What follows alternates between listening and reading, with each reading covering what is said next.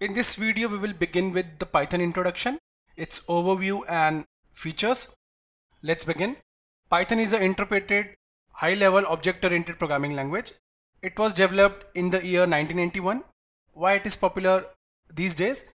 Since the introduction of data science, more than 75% of programmers prefer Python as a must-have skill for data science, that is for data scientist job profiles. Now let us move to the features. Python is open source, that is, it is freely available. We will see it later, how to install it for free. Okay, it is a high-level programming language. So what is a high-level programming language?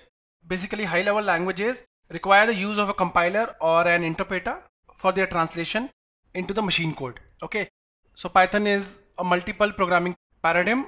Now, what is a programming paradigm? It is a way to classify programming languages based on their features. For Python, it includes more than one programming paradigm. That is, it is object oriented. Okay, it includes your classes and object concepts. It also has functional programming as well as it is imperative. Imperative in the sense of grouping instructions into procedures. Python is also an interpreted language. That means instead of translating source code to a machine code like we see in C++, Python basically translates it to bytecode.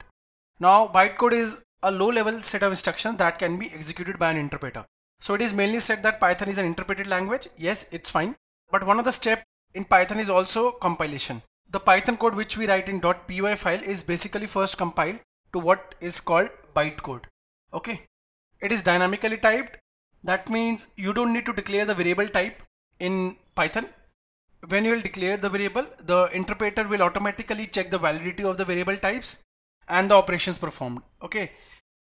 It is cross-platform. That means you can install and work on Python on your Windows, Mac as well as Linux operating system.